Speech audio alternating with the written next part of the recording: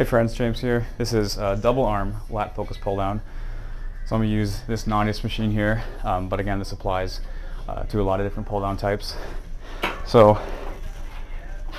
the goal here is, with all lat training, when it comes to kind of the more vertical kind of pulling, is to bring the humerus down towards the ground and then shove your arm into your side. So here,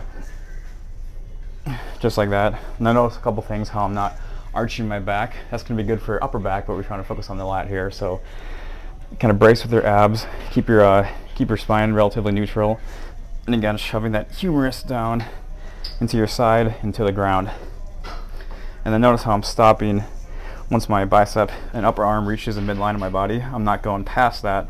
That's going to be a little more tricep, upper back, and we don't want that for this one. At least not for it to be the focus. So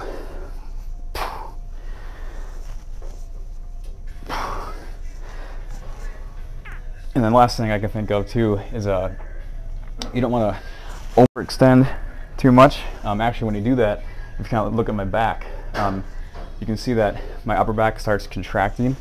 Actually, as I do that, my traps start contracting, and the lats don't really do a whole lot from here to here. They're more from here down.